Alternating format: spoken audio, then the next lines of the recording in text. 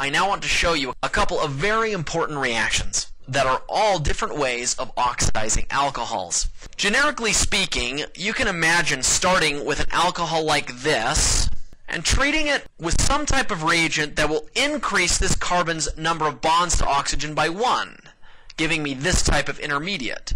This type of intermediate is an aldehyde, whereas the starting material is an alcohol. Is this an oxidation or reduction? Well, as you can see, going from left to right, my substance is gaining a bond to oxygen. Thus, I can see that it is an oxidation. That is often abbreviated by writing the letter O in brackets over the arrow. Now, can this be oxidized further?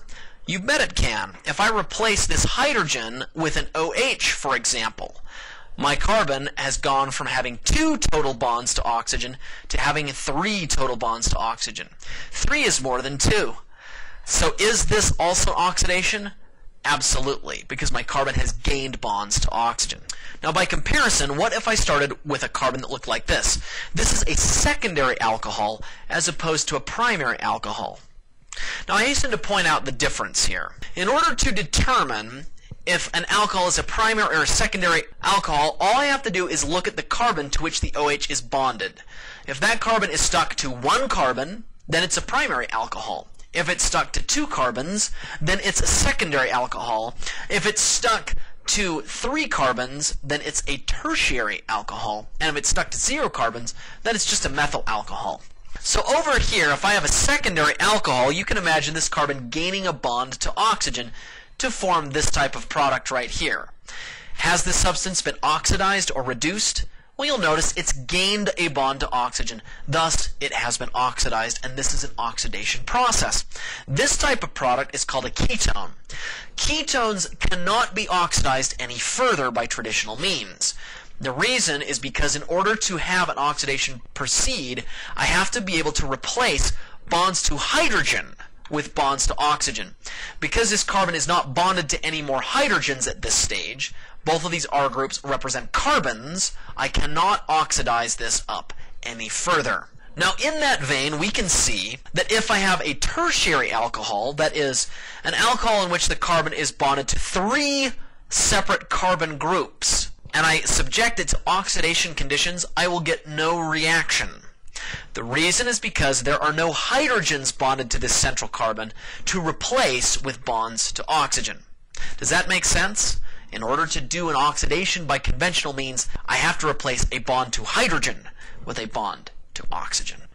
Here are some typical reagents that we use to do oxidations. One of them is called PCC, which just so you know stands for pyridinium chlorochromate.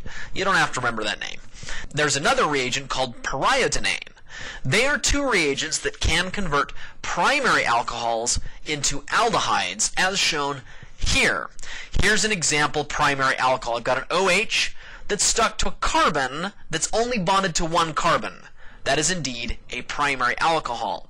If I treat that with either PCC or periodinane, and this molecule right here, dichloromethane, is just a solvent, so we don't have to worry that much about it, it will move the total number of bonds that this carbon has to oxygen up by 1.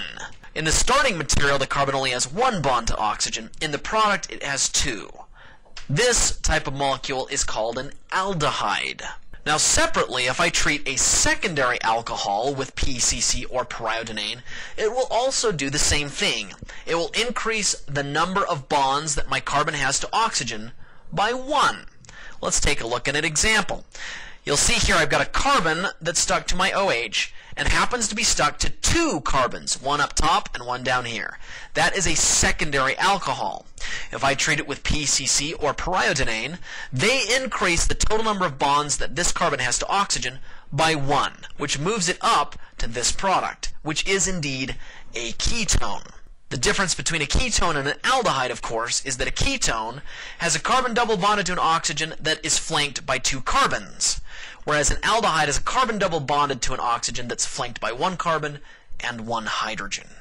Now, by comparison, if you treat a primary alcohol with these reagents, dihydrogen chromate, H2CrO4, or sodium dichromate, Na2Cr2O7, and sulfuric acid, or just chromate itself, CrO3, and sulfuric acid, it will oxidize up my alcohol by as many bonds as the carbon has bonds to hydrogen.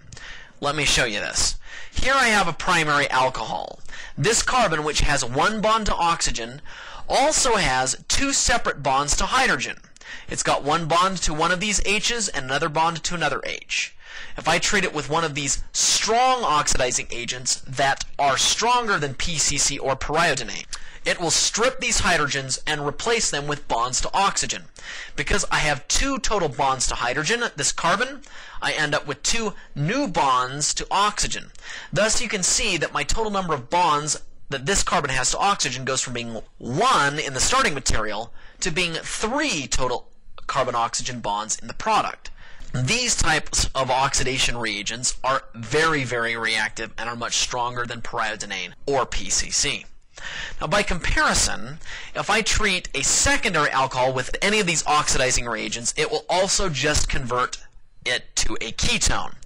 We go back to our same example from before. You'll notice that this carbon stuck to my OH is also bonded to two carbons, one up here and one down here. That is a secondary alcohol. If you draw it out, you'll notice that this carbon is only bonded to one hydrogen. Because it's only bonded to one hydrogen, when I react this with any type of oxidizing reagent, either PCC, periodinane, or any of these strong oxidizing agents, it can only increase the number of bonds to oxygen by 1, moving from a secondary alcohol to a ketone. So let's take a look at some examples. I want you to draw the products of each of the following reactions. Our first one is this. I've got an alcohol being treated with any of these strong oxidizing agents that I showed you in the previous slide. You'll note that this is a primary alcohol. That is, this carbon right here is bonded to two hydrogens. Because it's bonded to two hydrogens and I'm reacting it with a strong oxidizing reagent, it is going to increase the total number of bonds that this carbon has to oxygen by 2. Thus I end up with this type of product, which is called a carboxylic acid. Please note the difference between a carboxylic acid, an aldehyde, and a ketone. A carboxylic acid has a carbon double bonded to an O that is flanked on one side by an OH and on the other side by a carbon chain of some sort. An aldehyde has a carbon double bonded to an O that's flanked on one side by a hydrogen and on the other side by a carbon chain of some sort. And a ketone has a carbon double bonded to an oxygen that's flanked on both sides by carbons. Let's take a look at this second example. I've got the exact same primary alcohol being treated with PCC or periodinane. Remember that these are milder oxidizing agents, and they will only increase the number of bonds that my carbon here has to oxygen by 1. Thus, it goes from being a primary alcohol to being this type of product, which is indeed an aldehyde. Alright, that seems like a great place for us to end this video. Hope it's been fun for you. Please stay tuned for our next one, in which I'll show you some more wonderful and magical reactions from Chapter 10. Until then, have an enjoyable rest of your day.